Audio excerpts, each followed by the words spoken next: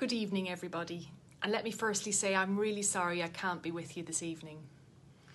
This evening's event offers you all a wonderful opportunity to share your experiences and indeed what you have learnt over this past year.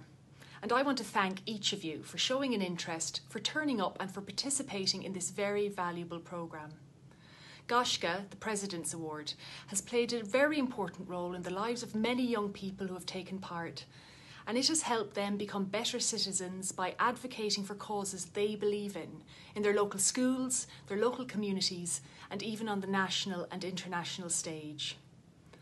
We live in a world today where the word influence can often be linked to social media accounts and to personalities, but each of you know that it can mean so much more.